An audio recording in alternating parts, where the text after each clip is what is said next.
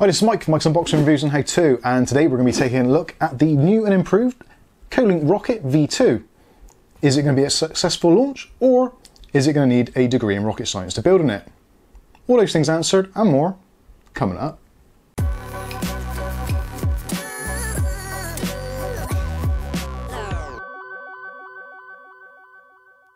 Okay, so in today's video we'll be taking a look at Kolink's new and improved Rocket V2.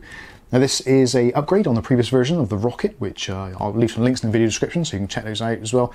This actually was from overclockers here in the UK, but you can get it directly from Kolink, etc. and various other resellers, so do look out for those links in the video description. Currently, price-wise at the moment in the UK, we're looking around about £130 mark for this, which is a relatively sizable price tag, but you do appear to get a lot of value for your money, and also the construction quality, from what I've seen already, actually looks exemplary.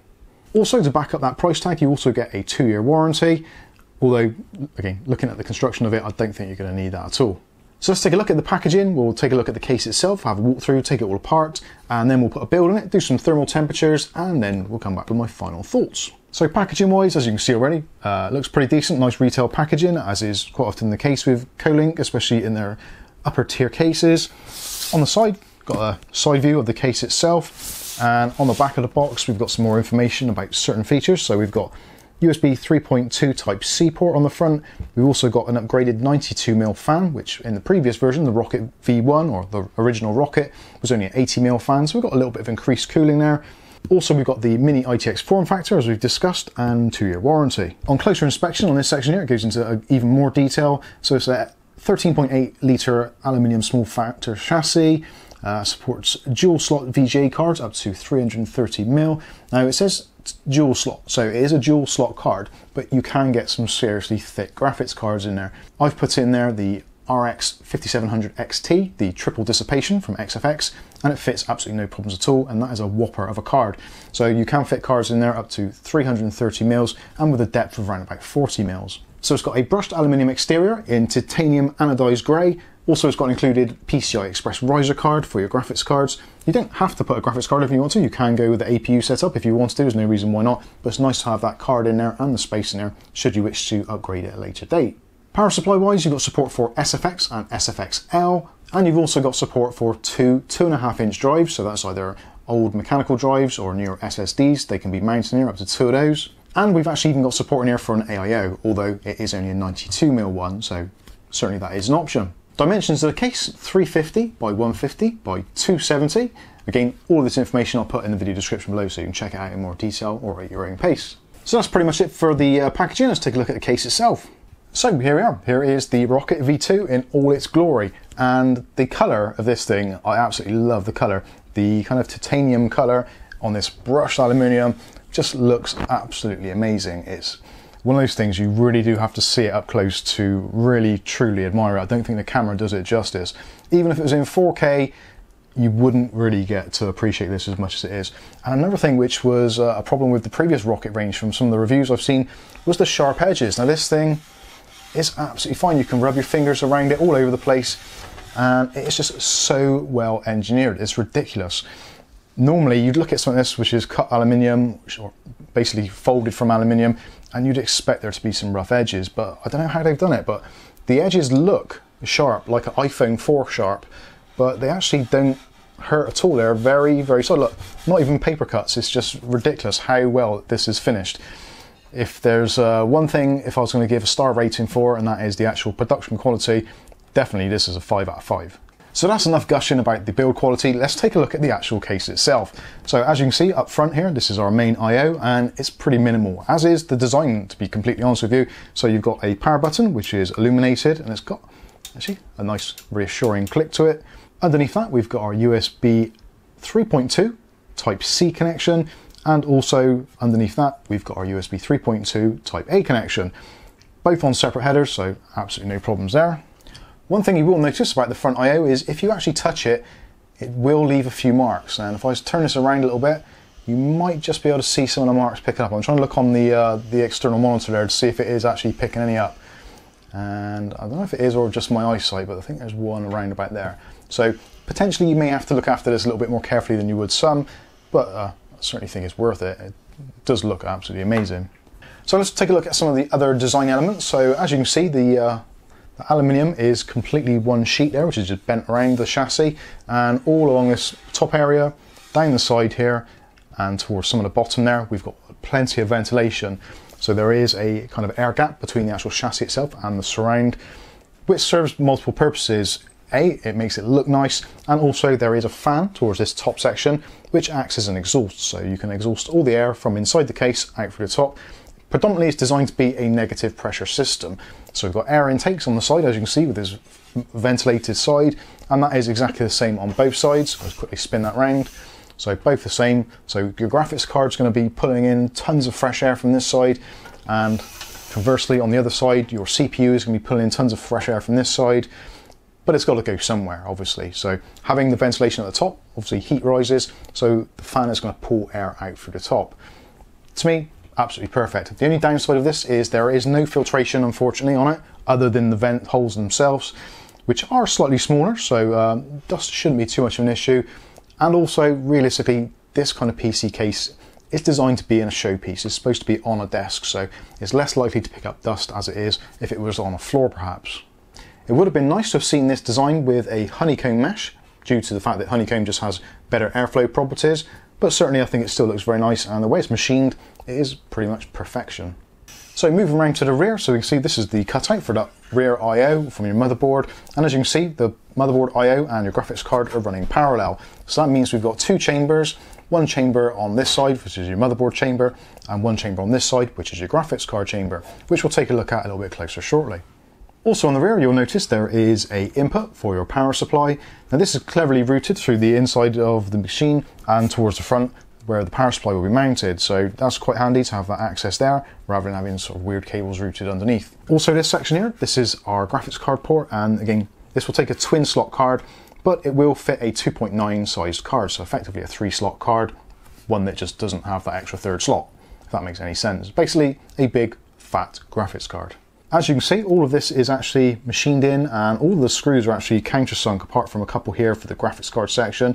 And actually one thing I found, which is a really nice touch, is all of the screws actually, when you remove them, they're all exactly the same. So if you strip this thing all down and you've got piles of screws everywhere, you can actually put the same screws in pretty much anywhere, apart from this section here and the removable tray for the hard drives. So let's take a look at the bottom. This is another upgrade where we have actually now got feet on the case. Previously, the previous version basically had stickers, little rubber stickers, which you'd stick on either the bottom or on the side, depending on how you want it mounted. This has got nice aluminium style feet with rubberized casters as well. So that's nice to see, but they are actually removable. There are screws in there, so you can take those off if you wanted to, although I don't know why you'd really want to, but I guess the option is there should you want to. Looking at the top, there's pretty much nothing to see here. Again, it's all these nice flat lines or smooth curves or whatever you want to call it, but this whole angle where it smoothly goes around from the top, I actually really do appreciate. The look of this is I really do like the look of this. So let's start stripping this thing down and we'll take a look inside. Now it's nice and easy to do. Just use a posi screw, and all these screws are really nicely machined, so nice and easy to come out. I won't bore you to death with taking screws out, so we'll be back when I've got the side panel off. So with the side panel detached, you can see this actually finished really nicely on both sides. So if for some reason you managed to scratch the sides, you could, if you wanted to, just reverse the panel. There is a little bit of machining done to countersink the threads, but for those of you that are into your DIY, that'd be a pretty easy task to do, just to countersink them again on the other side and use the other side. So those of you that are worried about getting it scratched up or anything, then yeah, they are pretty much swappable, so no worries there. Now this is going to be very difficult, so I'll try and get some B-roll of these various items just so you can see better what's going on, but let's start at the top. So in this top section, we've got this 92mm fan, which is a Kolink low profile one. If you wanted to, you can swap that out for another 92mm fan, something like the Noctua NF9 would be absolutely fine in there. I haven't tested this fan, so I don't know how noisy it is or how efficient it is. Certainly we'll be finding out when we do our testing later on, but it is a relatively standard size, so you can swap out very easily. The whole thing is actually on a tray, so again, we've got two of these countersunk screws, to each side, so all you do is undo those screws and you can remove the entire bracket, which again, we'll be showing you some B-roll now. So if you wanted to put an AIO in there, a small radiator, that kind of thing, you can do. You can attach it to the bracket, then reinstall the bracket after you've installed the radiator, all that kind of usual stuff.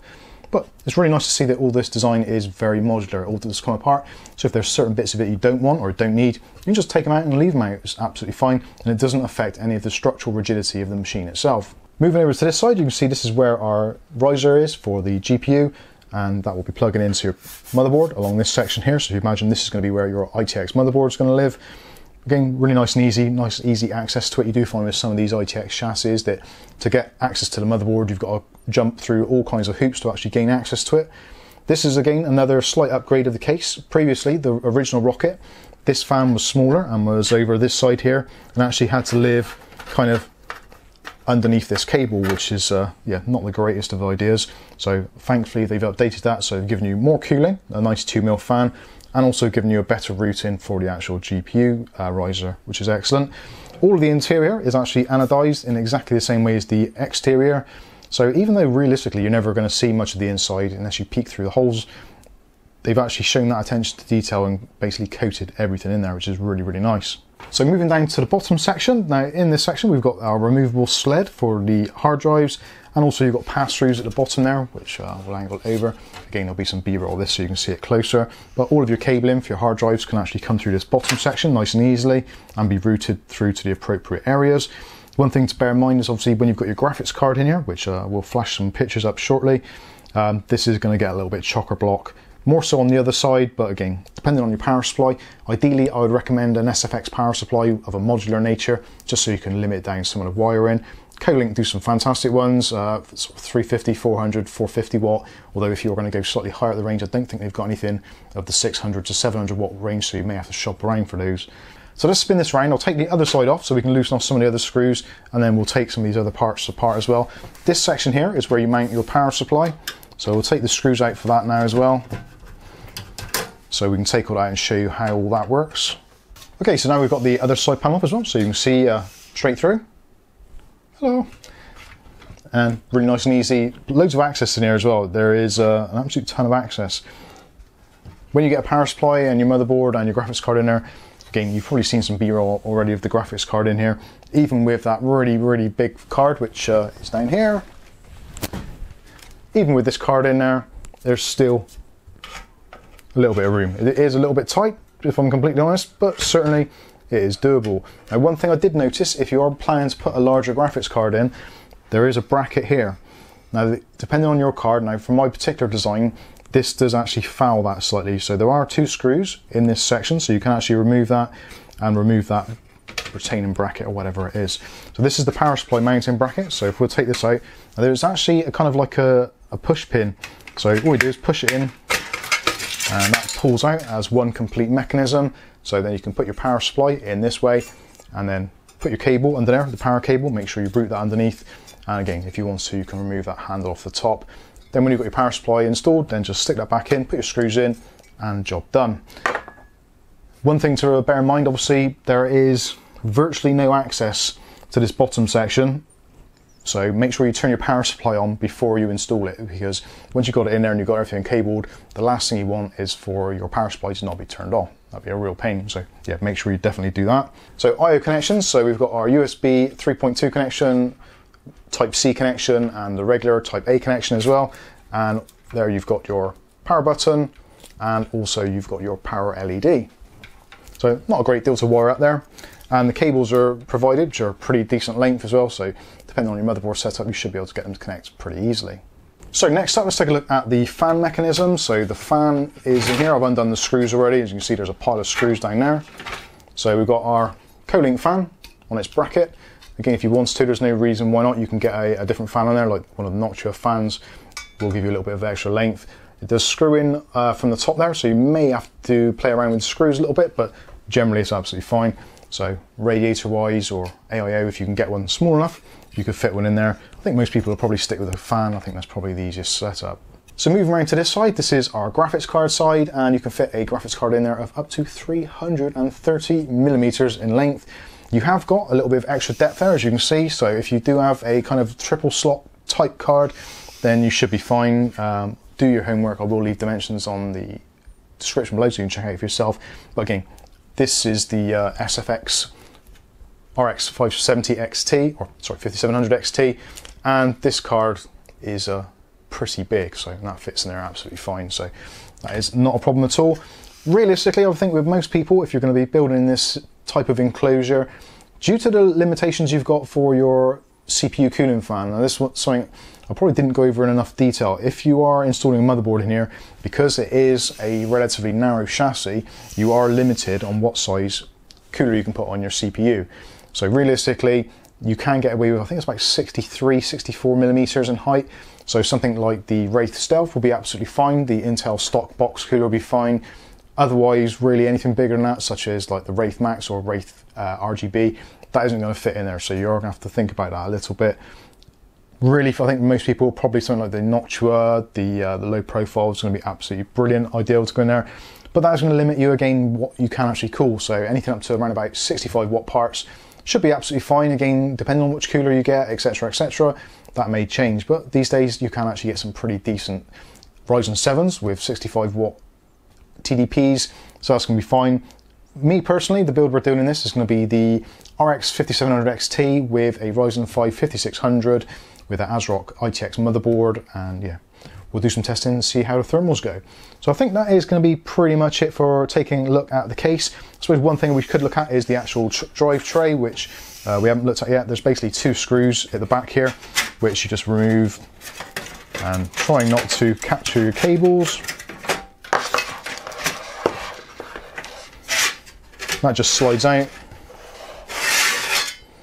and then you've got this tray, so you can stick your hard drives in there, SSDs, etc. Put them in there, run the cables up through the bottom, jobs are good 'em. So yeah, that's all really good, and again, a really nice touch. Everything is in that same kind of anodized finish. And it's almost got like a pearlescent look to it as well, so depending on where you are, the actual colour looks different. So in actual fact, it is actually quite a dark grey.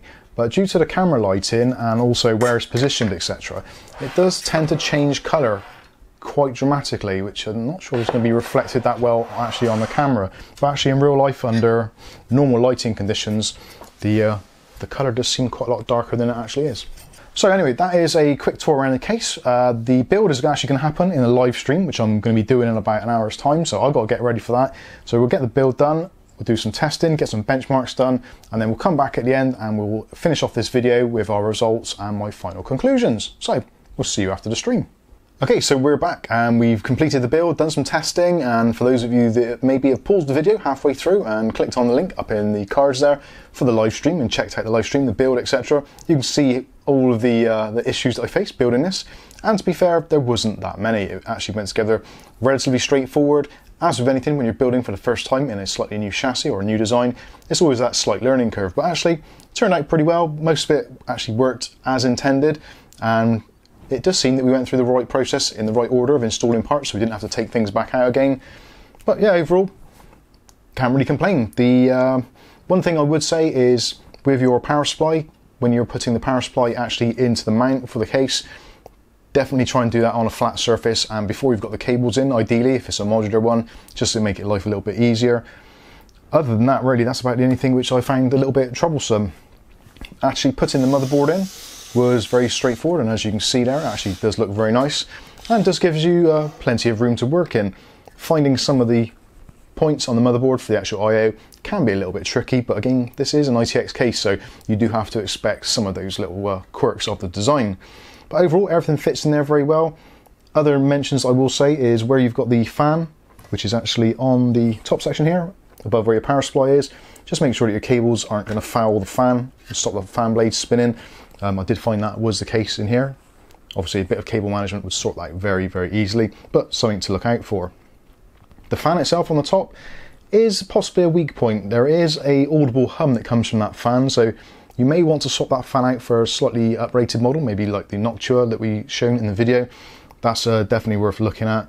But essentially, under normal conditions, in idle conditions actually, with this is the Ryzen 5 3600, and we've also got in here, we've got the XFX RX5700XT graphics card, the triple dissipation, which actually fitted in relatively easily. Again, this will fit up to graphics cards 330 millimeters in length, so you've got plenty of room there, and we've kind of tested that to the maximum with this card. It is a rather large card, but it fitted in there pretty well, no real issues. One thing I would possibly note is the GPU mount on the bottom. It is a static mount, so you can't adjust it. I did find that, first of all, when I put the card in, it didn't seem, the fingers didn't want to quite go into the slot, so that was a little bit troublesome, but eventually got it in there, wiggled it in. It was absolutely fine. Maybe a little bit more adjustment on this back section to make it maybe go down a little bit lower, or for it to be cut down lower would have been helpful, but other than that, it worked and it was absolutely fine. Temperature wise, in idle conditions with using the Noctua cooler, the low profile version, we got ambient temperatures of about 22 degrees, and we were seeing temperatures in idle around about 32 to 33 degrees, which on a Ryzen 5 3600 is absolutely fine. Maximum temperatures were a little bit on the high side, around about the 75 degrees mark, which isn't totally terrible. There is a definite noticeable difference. If you take the side panel off, it does drop that down a few degrees, so there isn't any restrictions as such with this hole type mesh, but certainly obviously in an open air environment is going to be a better place anyway. But it doesn't really restrict it, and also the power supply barely got hot at all, so again that's taking fresh air straight in from this side, so that's absolutely fine. Did notice on the top getting slightly warmer, and when we did some bench testing in Unigine Heaven, just loading the graphics card up, then we started to see graphics card temperatures get quite high. Again, this is the RX5700XT, which are notably quite warm anyway. And with the side panel on, we were looking at temperatures around about 82 degrees on the GPU and about 90 on the kind of junction temperature, which is like the hot spot. With the side panel off, we reduced those temperatures about 5 degrees across the board. So definitely there is a little restriction. Not so much a restriction of airflow coming in, but more of a restriction of airflow actually getting out. It was basically a case of the system becoming slightly heat washed. Although it did remain stable there, and we did leave it running for about half an hour, and it kept to those temperatures without any problems. No kind of green screens, blue screens crashing, all that kind of stuff. So overall, temperature wise, it will cope with this.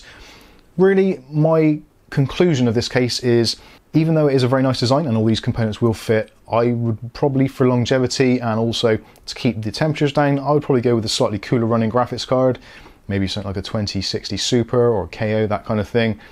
Possibly a slightly lower processor as well, possibly, or a different cooler. The low profile cooler in this one, although extremely quiet, as was the entire system in most loads, really this could do with being a bit bigger, so experimenting a little bit with coolers may be beneficial. I did have the option in the video of using the stock cooler, but the guys in the live stream decided that no, this was the way to go, so we didn't do any testing with the stock cooler. So this, in my personal opinion, is kind of best case scenario with this setup.